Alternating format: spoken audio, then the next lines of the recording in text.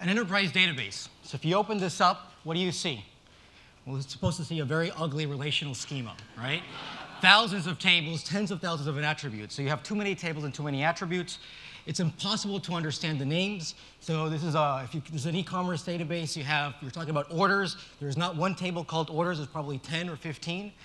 Complex relationships. People just want to know, I want to know the orders and the customers and the products. Very simple relationships. That involves a very complicated SQL query with a bunch of joins.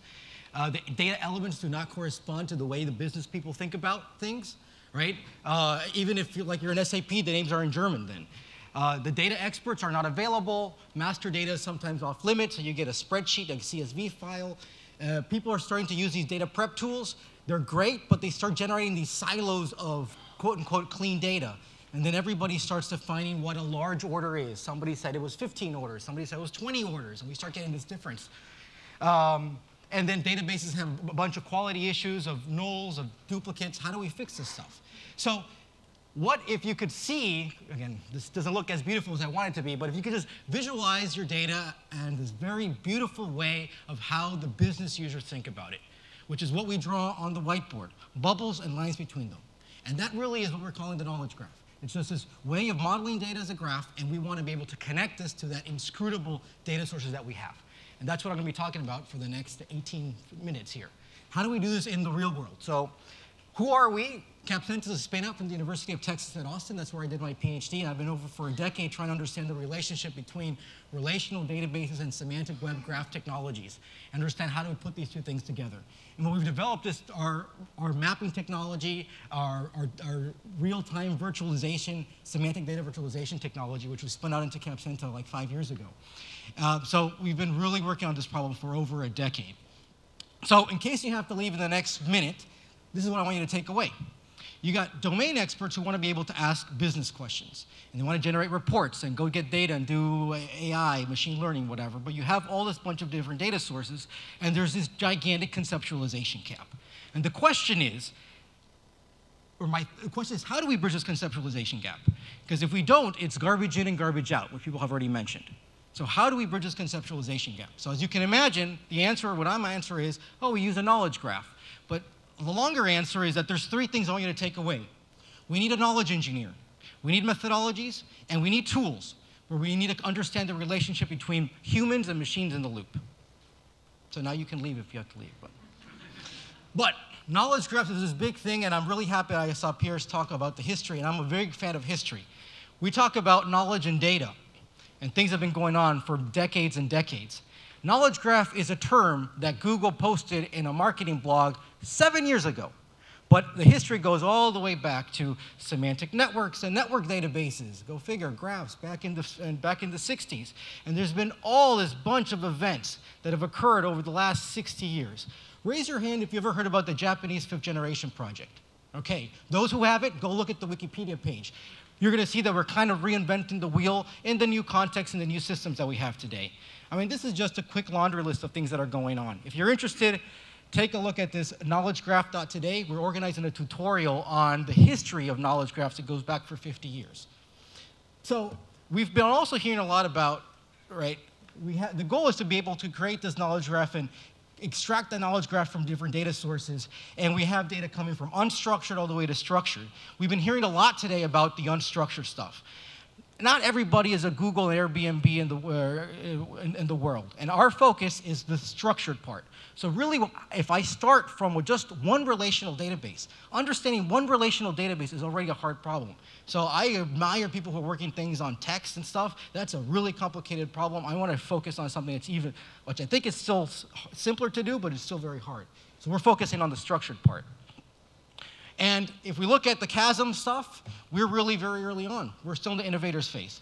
And we've been working on this from a research perspective for over 10 years, and now the last 4 or 5 years trying to commercialize this. And I said I carry 2 hats.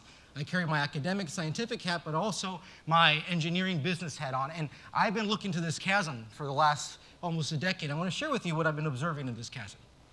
Observation number 1, there's a lot of ad hoc things that people are doing. People say, oh, here's a database, and I can just ad hoc write code and generate a graph and stick it in a graph database. Okay, what's really in here? How many times do you actually, people are thinking what's my schema? Have no idea. How do I query this? Why is this slow? What if the person who wrote that script got run over by a bus, God forbid? Who's going to maintain that stuff? This happens right now all the time. Then, if you go look at the semantic aware folks, right? People who've been doing the RDF stuff and ontologists and things, you have an ontologist creating an ontology, and then there's a bunch of stuff that occurs that traditional IT folks who know SQL databases have no freaking idea what's going on. Who's going to put this in production? And I think the complaint is that you need to hire people with PhDs in semantic web to maintain this. This is not a scalable solution.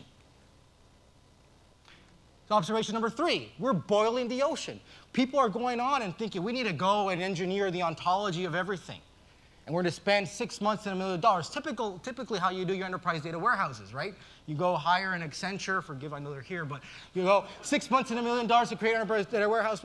And then you say, there's all these techniques about how to create ontologies. And then we say, well, I've created my ontology. I got my database schemas. Let's go map them. We can use machine learning to put these two things together. That stuff doesn't work in real life. In theory, in the academia, it looks nice because we're matching this one thing to one thing over here. But in reality, in the enterprise complex systems, they don't. Because these database schemas are so hard. How many people in an organization understand these database schemas? Oracle EBS has 25,000 tables, which attributes called segment 1, segment 2, segment 99. So when you're trying to say that we want to automate these things, it's incredibly hard. Why? Because not even the humans will agree. So let's assume I have this really short schema here. Let's make the big assumption that there's a table called order, and every single instance of that table order represents what a concept order is. And let's assume that there's a table called date, and an attribute called date and currency. These are simple one-to-one mappings. Okay, but you have to know that 4 and 5 means inactive, and 1, 2, 3 means active. That's written down somewhere, right? Maybe it's in the database, maybe it's in the documentation. But let's talk about the e-commerce space. The concept or the attribute of a net sales. Financially, what is a net sales? It's the gross minus the taxes minus the discounts. You're thinking your source database is an attribute called net sales? Or something as simple as the gross and the taxes? No, you got to go figure this out. You have to know that in this company, customer type A always gets a 5% discount, and the shipping costs in Canada and the US always have taxes and other. You got to put this in.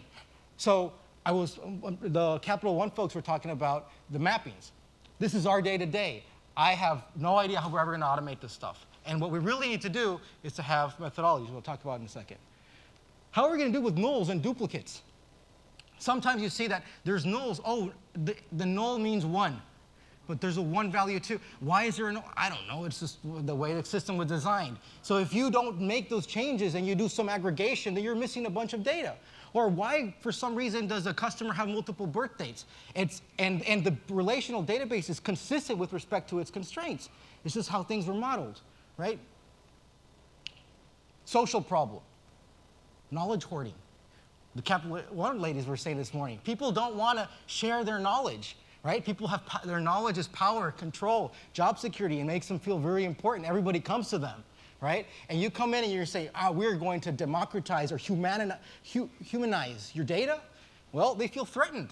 So how do we overcome this?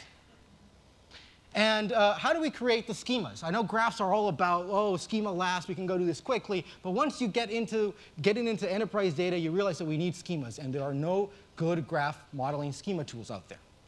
So how do we bridge this chasm?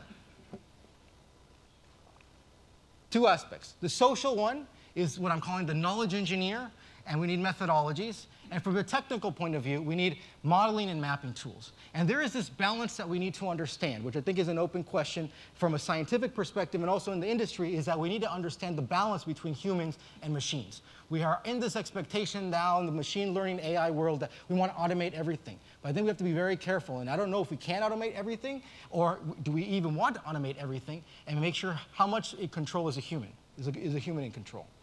So let's resurrect the knowledge engineer. I've already seen a couple of slides with the term. Who is the knowledge engineer? It's somebody in the middle between the business user and the IT. Somebody from a hard skill perspective knows how to access data, knows SQL, knows scripting, and they know business modeling. They know how to draw conceptual graphs and so forth.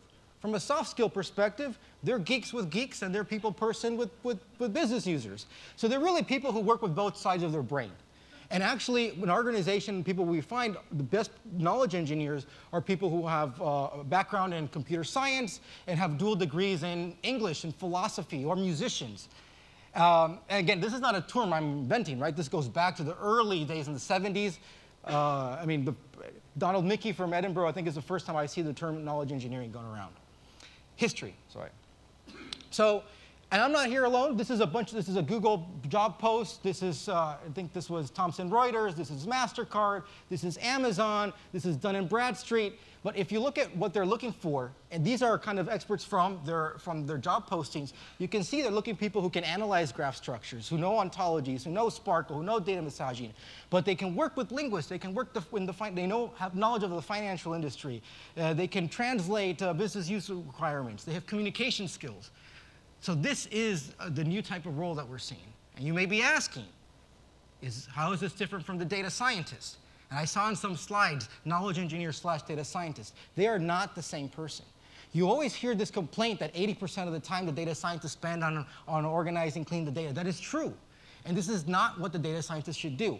And I'm not talking about cleaning the data, oh, there's a space or an apostrophe here. No, it's really understanding the semantic relationship between this concept that the business users are talking about and where the data is. And then once you have that understanding, go give the data to the data scientist. It's clean, beautiful data. Let them run with it. 2, methodologies. This is something that was never in my life I thought I was going to work in methodologies. I'm a core computer scientist. I do theory. I do systems. Never I thought I was going to do methodologies. But I realized going off into the real world, trying to figure out with people and trying to address this knowledge hoarding problem is that we have to have a process to do this. So now, methodology, if you go back to the 80s and why expert systems kind of failed is because there was a lack of methodologies and so a big work in the 90s. So we're building upon this work. So to avoid boiling the ocean, what we want to do is to focus on building on the business questions.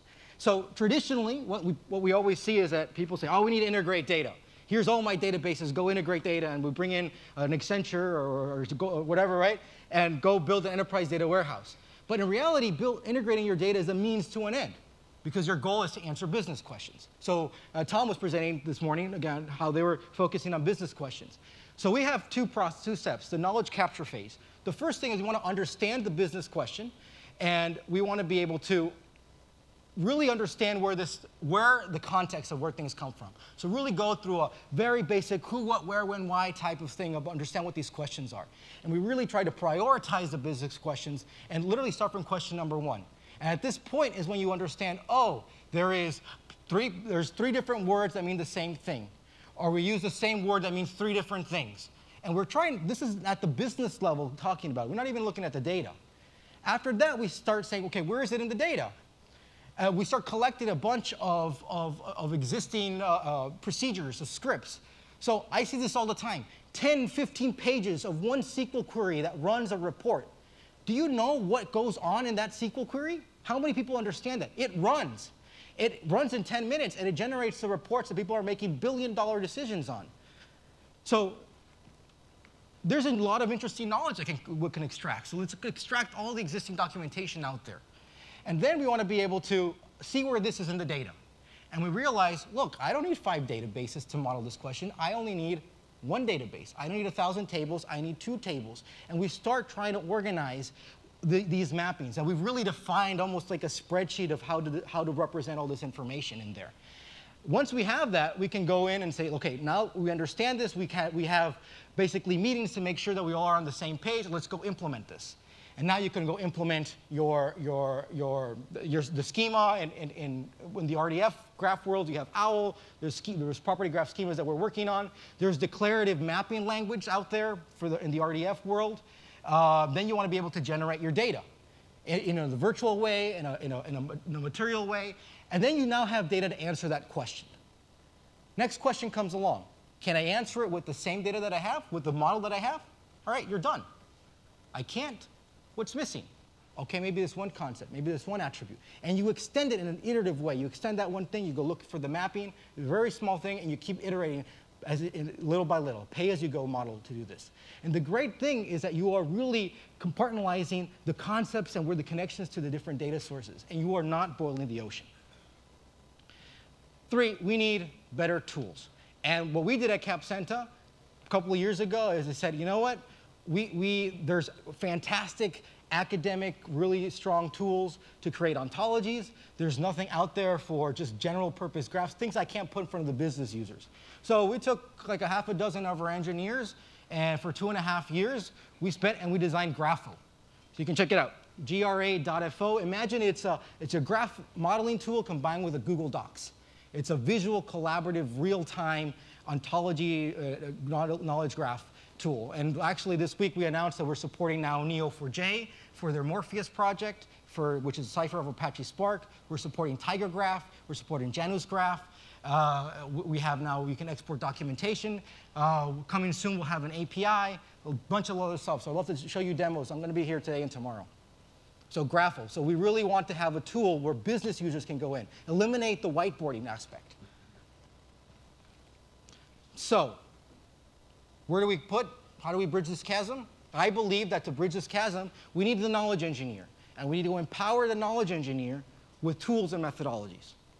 So before I wrap up, this has been work for over a decade of my academic side, on the business engineering side. So many people I can't thank, but now to wrap up, I started with this question 20 minutes ago. How do we bridge the conceptualization gap between the domain experts and the data? We need knowledge graphs. We need knowledge engineers. The knowledge engineers need to be empowered with methodologies. We need to focus on the business questions so we do not boil the ocean. And we need to empower the knowledge engineers with tools. And we need to understand this balance between the human and the machine in the loop. With that, thank you very much.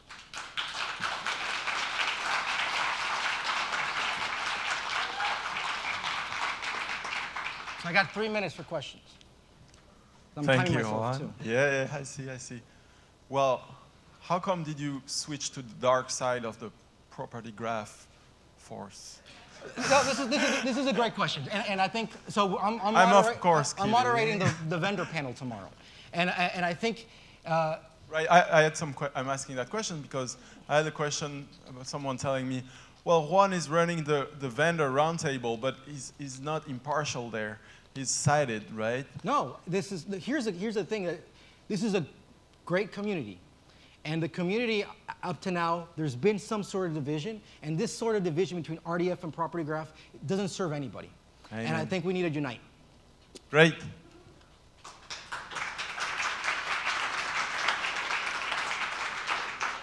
So still 1 or 2 questions.